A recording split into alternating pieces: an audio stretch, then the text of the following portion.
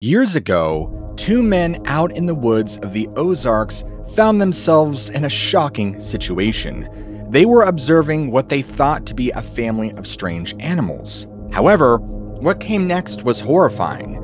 Upon observing one of the younglings, one of the men witnessed the most terrifying predator he's ever seen. The only problem is it's not supposed to exist. You won't want to miss this one.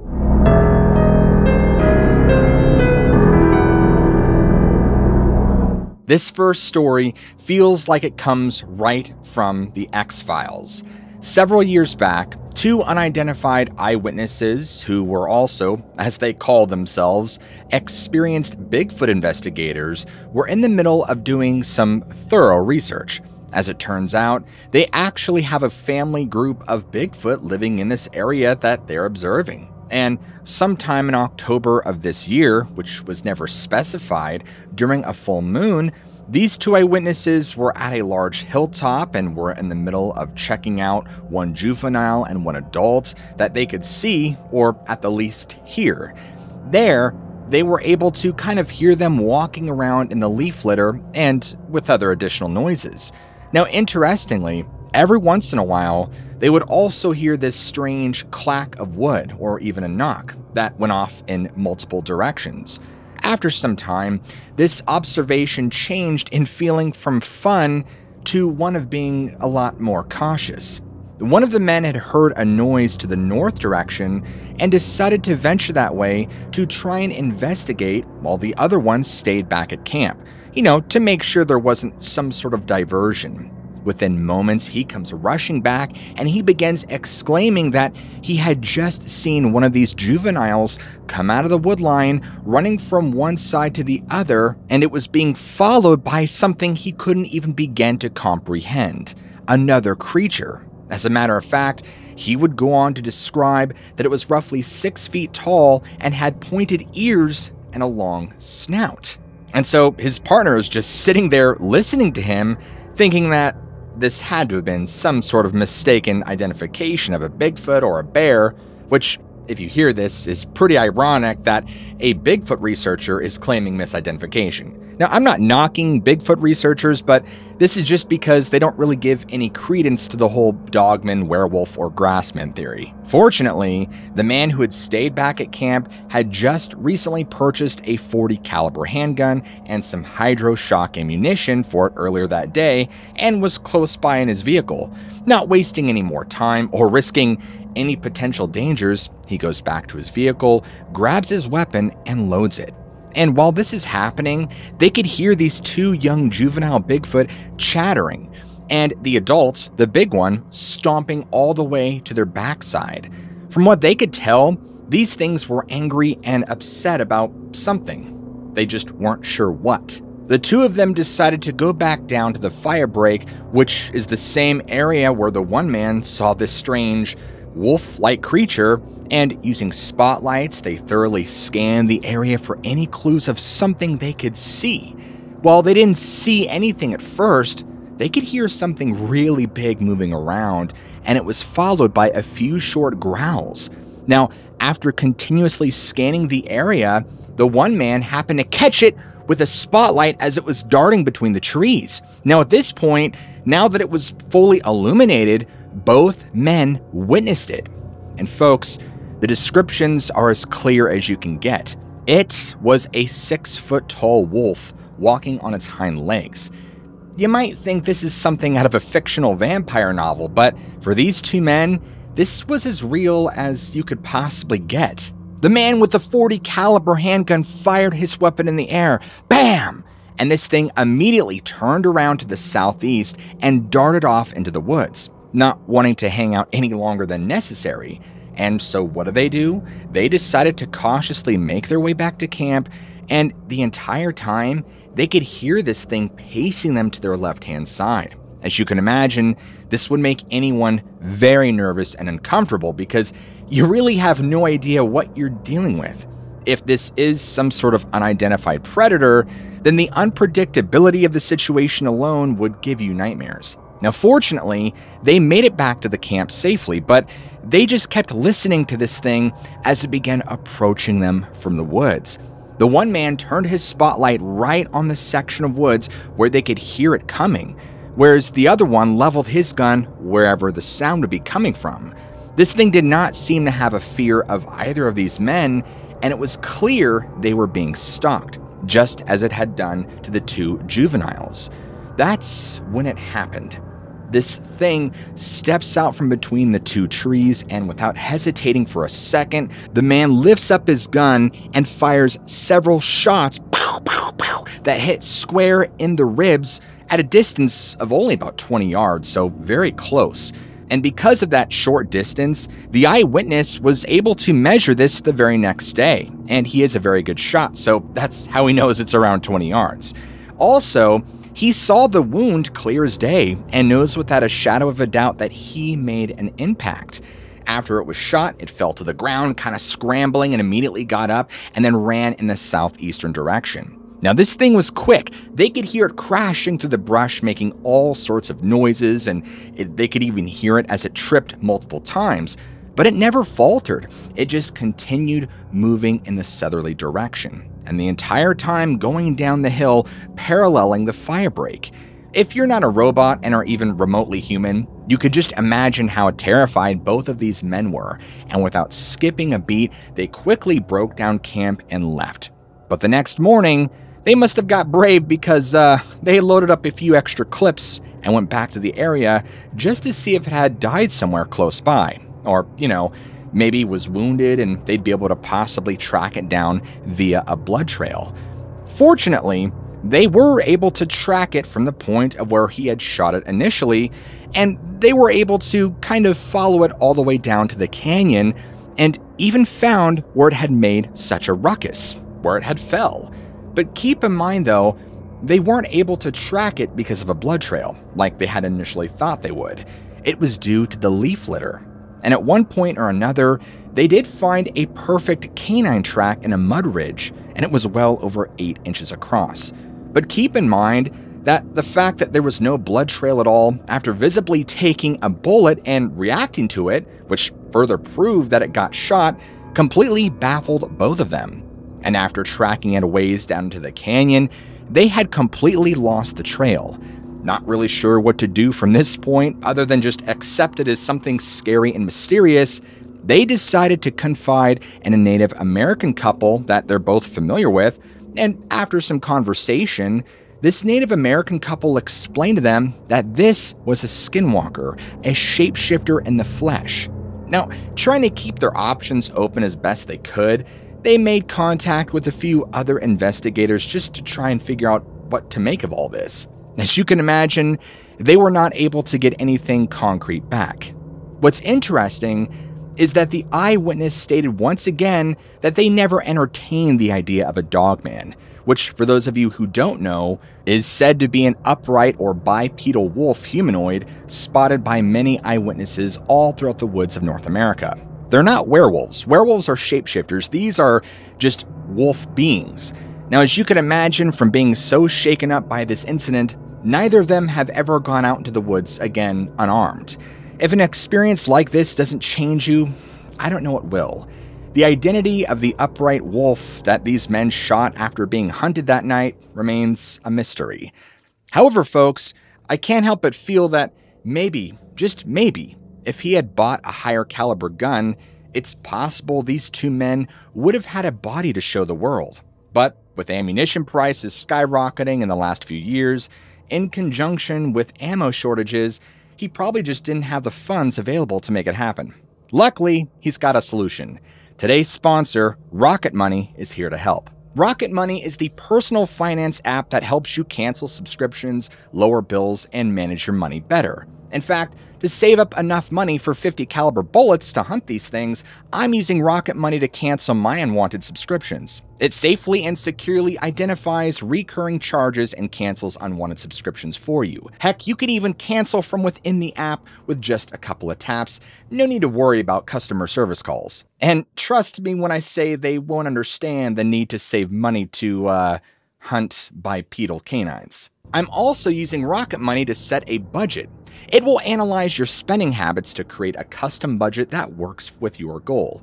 To bag a body of a Bigfoot or dogman. In fact, it automatically monitors your spending by category and gives you notifications when you've exceeded your limits. Hey babe, it says right here that silver bullets might be a better option, but it doesn't recommend them if you're an overweight bearded guy who runs the channel What Lurks Beneath? Who wrote this? Go to rocketmoney.com/whatlurksbeneath or click the link in the description to get started for free. You can also unlock even more features with premium. While the last story dealt with the paranormal and supernatural, this story deals with tragedy and mystery.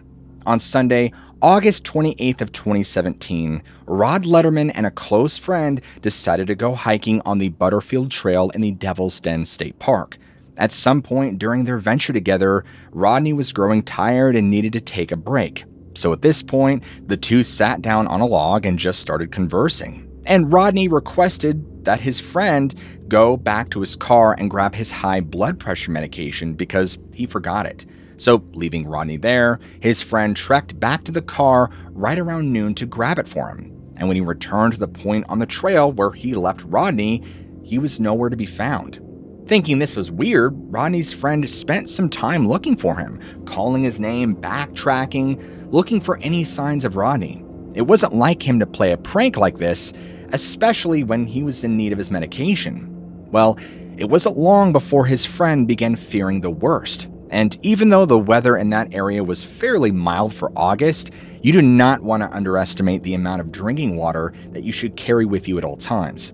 Unfortunately for Rodney, he was only carrying 1.5 liters and had no backpack. He wouldn't be able to sustain for very long. Fearing that something serious had happened to Rodney, like a medical emergency or something, we don't know, his friend goes back down the trail again and contacts emergency services. Immediately, a full search and rescue operation begins, and teams begin scouring all around the area of the Devil's Den State Park. Not only are they on foot, they're also using ATVs, they're on horses. This search even included several counties and not just the Arkansas Department of Parks and Tourism. There was a lot of people looking for Rodney. And yet, just like many of these other missing 411 cases, there was virtually no trace of this guy. At some point or another, they were able to locate the cell phone that belonged to him. But unfortunately, there didn't seem to be any other clues. To make matters worse, his wife even said that the day of this hike, he had told her he wasn't feeling well right before he went and felt very exhausted. He also didn't have his medication, and he had left his phone at the campsite.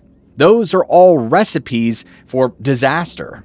Now, as the search continued on and on, again, they could not find any traces of Rodney Letterman anywhere. Of course, other than his cell phone, there was no evidence as to where he went or what happened to him. It's very possible he went off the trail, but for what reason and why? If he wasn't feeling well because he didn't have his medication, it doesn't make any sense for him to take off when he was awaiting his friend to return. On top of that, nobody else on the trail that day saw where he had gone either, or saw him walking by himself, so that does raise a bunch of questions. Unfortunately, there wasn't any evidence search and rescue could find, and he became an unsolved mystery for a couple of years. That is, until February 25th of 2019. A lone hiker who was traversing in the same Devil's Den State Park decided to venture off trail a little bit. At some point or another, this hiker stopped in his tracks because he saw something on the ground that was sort of glinting in the sunlight. And being rather curious, he bent down to pick it up, and what he found not only shocked him, but made him sick to his stomach. In his hand, he held a fragment of a human skull. Like any person would do, he called the authorities, and they were quick to come in, retrieve the fragment, and do several DNA tests on it for an in-depth profile. Well, testing takes some time, as most of us know, and at the end of March of 2019, it was official. The Washington County Sheriff's Office made a statement that the DNA test matched the skull and other skeletal remains to Rodney Letterman. However, they still could not determine a cause and manner of death. And here's where the story gets stranger. And this is from park officials, not just random conjecture. The area where the remains were found, the skull fragment, and from what it sounds like, other skeletal remains, it was 3 miles away from the visitor center. And as it turns out, this was on private land, also surrounded by U.S. Forest Service property. This basically translates to an area that is completely inaccessible due to just how remote and rugged it is. And according to the Devil's Den Park Assistant Superintendent, Tim Scott, he was more than surprised that these remains were found here. I mean, just because of how few foot traffic it gets in general. Even more disturbing is that after park officials did an in-depth reevaluation of their search records, it was discovered that this area was searched thoroughly back in 2017 in the initial round of search and rescue. So this means that Rodney managed to somehow get to this spot after the searchers departed?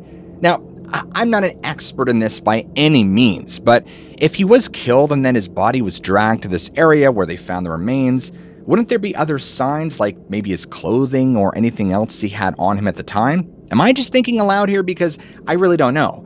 But the fact that even search and park officials find it bizarre and don't just immediately write it off as that he was taken out by a predator and dragged into this area definitely should say something. The Butterfield hiking trail where all this happened is 14.6 miles and is relatively popular. It's also not an easy hike and has been rated as difficult. I mean, if you look, the terrain, it's pretty rough. There's lots of uphills, loose rocks, there's downed trees covering the trail, and a lot of overgrown vegetation. Remember, we are dealing with the tragic loss of human life, and so I want to try and cover this as respectfully and tastefully as I can. So let's use this as an opportunity to send nothing but love and prayers to the Letterman family who are still grieving and dealing with this horrible pain and loss. Unfortunately, whatever happened to Rodney that day and how his remains ended up in the location that they were found remain unknown. Why is it that cemeteries are so creepy? Is it because of the spirits that are said to linger there? Or is it because there have been sightings of creatures in the night that are, for whatever reason, drawn to it? As you're going to find out in this story, there's not 1 or 2, but 3 sightings. Years ago, in Fayetteville, Arkansas, a family had a set of bizarre experiences and sightings right near a small white house near the Wesley Cemetery on Highway 74. And on the first night in question, this family was just nonchalantly on their way home from Fayetteville, and it was probably anywhere around 11 to 11:30 at night. Again, just an ordinary mundane evening. They were talking, having a normal trip home, but folks, what starts off as normal never stays normal. The husband, who was driving at the time, immediately went quiet after they had passed this white house that sat right across from the cemetery. He had saw something that he couldn't make sense of in his head, something he had tried multiple times to try and put together and to formulate it, to try and stick it in this box that we know is reality, things that can and can't be, but it defied all of that. And because of this, he was just squeezing the steering wheel as hard as he could, and his knuckles are white, and he couldn't take his foot off the gas. He floors it, and after a few seconds goes by, he asks his family, "Did you guys see that?" What they saw freaked them out to such an extent that they refused to drive Highway 74 for quite a while after that. Now, fast forward a little over a year, and once again, the family is coming home from Fayetteville, and they decide to take 74 again. The reason being is it's a much shorter way back home than the other route. They see this thing again, and this time, it actually moves across the road onto its legs, rolls into a ditch, and then just kind of gallops off on all fours. And they were so overtaken by fear that it immediately brought back memories of the year prior. And you'd think they would learn their lesson after this sighting, but no. So a few more months goes by and they're driving that way again. However, they would end up taking Highway 74 several more times, and they had nothing happen. They did not experience anything remotely weird. So their guard went down and they felt the illusion of safety until one night. They had just got out of a late movie and it was well after midnight, maybe closer to 1:30 in the morning. And like normal, they're driving down Highway 74, they pass the White House yet again, And this time, something huge runs up to the side of the road and just kind of stands there on its shoulder, and it's moving in a way like it makes it look like it's breathing heavily. Now, what's really disturbing is that all of these times, all three of them, the eyewitnesses got the feeling that whatever animal this was wanted them to look at it. Being so overcome with fear, they were only able to see from a sideways glance. That's when it decided to run right in front of them.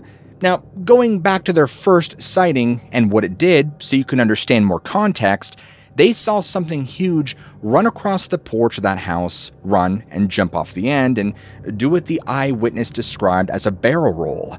Then it stood up and ran across the field, and it did so very fast. This was so large that when it was on the porch, it was hunched over and had to go down on its hands and feet just to be able to jump off the end. The hair was sparse, clearly thicker on the back and shoulders with pointed ears, and as you can imagine, it freaked the eyewitnesses out each and every time. And afterwards, the eyewitnesses were just so engrossed in watching the rearview mirror, expecting to see it coming up on them, but it didn't. The creepiest observation of all is that they noted it looked just like, in terms of shape and size, the werewolves from the Van Helsing movie.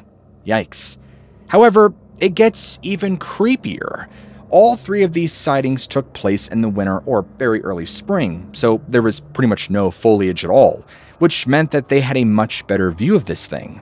Also, one thing that's incredibly disturbing is that that white house was a rent house and never once had a renter in there for more than 2 or 3 months at a time. You know, it makes you wonder what was happening in and around the area. Were people seeing or being stalked by something? It's hard to say. Something the eyewitness also noted is that they would constantly see people moving in and out of that house. Seems weird, doesn't it? I mean, once or twice, yeah, but consistently? Additionally, they noted that if anybody had an outside dog, well, it didn't last very long. Of course, it's very possible that they rehomed every animal that ever lived there, but who knows? At the time of this encounter being written down and submitted, the house has been on the market for 10 years and there's no takers. Additionally, no one keeps cattle down in that valley at all either, which again is very strange. This is a valley that's very lush, very green, perfect pastures, and it just sits empty. Is there some sort of wolf predator that hangs out in this valley of the Ozarks? Unfortunately, the answers to all of our questions regarding this story will go on to remain unknown. In this last section, we'll actually look at 2 separate cases that occurred back in the 1960s in the Ozarks. Both of these encounters were actually published by the incredible Albert Rosales in his massive compilation, The Humanoid Encounters Database, which all of you should totally check out, by the way. On August 1st, 1966, Kathy Palmer was a typical 14-year-old girl. She was at home, and at this point, it's about 12:30 at night, and at some point, she begins to hear this strange noise. It sounded like rattling, and it was very out of place, and so it prompted her to look out the window. Now, what she sees, especially for the time and place that she's in, it's the 1960s. She saw something that would completely blow a hole in the fabric of her reality. What she saw was this large, luminous object that was bearing red and blue lights on the lawn. This was the source of the strange noise, and she made an additionally disturbing discovery. On the craft, she noticed this little square hatchway, and it opens. And she's watching all of this unfold in real time, and she is in a state of shock. She feels like she's in the middle of a sci-fi film. These two, what she would describe as 5 feet tall, slender men with large heads, perhaps they were wearing helmets, we don't know, it's hard to say, appeared to come out of the craft, and they kind of walked around and began examining the bicycles nearby. I know, a very odd thing to do, but after some time, they went back in the craft, and it disappeared. The entire experience lasted for about 30 minutes. And after they vanished, she was completely blown away by what this was. She had no idea what to make of it. Interestingly, at the landing site, the grass could be seen and it was matted down, and there was this strange, bizarre white substance, which would later prove to be calcium phosphate. Now, I just want to say this. I am by no means an expert in ufology at all, so I have no idea how calcium phosphate is in any way connected to this experience or UFOs or aliens in general. But if you, the viewer, have any understanding of the two, I would highly encourage you to educate me and all the other viewers down in the comments below. Please, I am really curious. On February 14th, Valentine's Day of 1967 in Tuscumbia, Missouri, I believe that's how you say Tuscumbia, something strange would take place that left an old man wondering, are we really expected to believe what we're told about this life? It was 7 in the morning, and Claude Edwards, a 64-year-old farmer, saw something in one of his fields.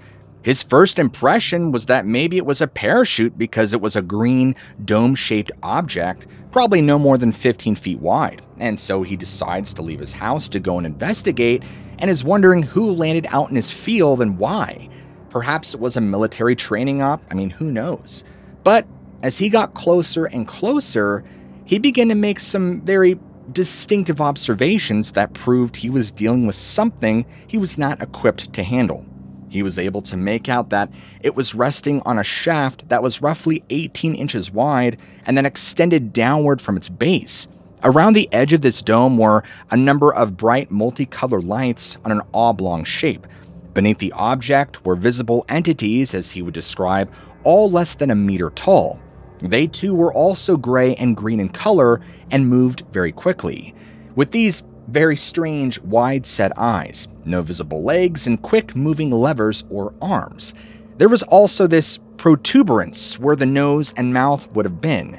I think he was in a complete state of shock because he didn't really know what else to do. He just picked up a couple stones and threw it at the object. He saw it as it bounced off this invisible wall or barrier between him and the object. And he decided to get closer, and he got to about 15 feet and he could feel the pressure of this invisible barrier. Whatever it was, he doesn't know. Now, keep in mind as I'm explaining all of this all happened within a matter of a few moments, so you got to try and make sense of what was going on. The surface of the object appeared seamless, like a gray-greenish silk. All the while, these little robot creatures, or whatever you want to call them, they all just retreated back inside the object, and he noted that it rocked back and forth multiple times and then silently just vanished towards the northeast within a matter of seconds. Now, as completely bizarre as this was, he went on to further describe what these things really looked like. To him, it appeared like they were penguins that were not human and they had no visible neck. The ship or craft or object, whatever you want to refer to it as, reminded him of this big shell that was grayish green in color. What's even stranger is there were still traces of it on the site 3 months later. Whatever it did, it really screwed the soil up because it was extremely dehydrated in contrast with the surrounding soil. And of course, how could I forget about the depressions that were left, ranging from 20 to 30 millimeters that sloped. Unfortunately, everything that I shared with you about this experience is all the intel that was gathered. Something that I find really fascinating is in the last 50 years especially, there's a lot of cases of UFOs that sound like they're straight up from a poorly written 1960s sci-fi. You hear of UFO or alien abduction cases, and most of the time it's dealing with greys or even reptilians or mantid-like beings. But then you get some of these other encounters and experiences like the ones I just shared with you that talk about these strange men in silver suits, or that they appear to be robotic in some way, just really bizarre and stray far away from the norm of just gray aliens. In fact, shouting out again to Albert Rosales, if you guys check out his book, there are a ton of encounters and stories just like this one. So you tell me folks, why is it that the Ozarks is home to all sorts of strange things, from anomalies to UFOs to cryptid sightings and bizarre missing 411 cases? Is there a paranormal interference into our own reality in certain hot spots of the world, and it just so happens that one of those is the Ozarks? Let me know what you think. And because you guys have made it this far into the episode, I want you to all comment down below some things in the Ozarks, so that way I know who made it to the end of the episode and who didn't. And if you guys enjoy content like this, where we dive into cases of the mysterious and supernatural, just like in today's episode, then what are you waiting for? Slap that like and subscribe button for more content just like this. As always, remember, I love you all, keep an open mind, and I'll see you all in the very next episode.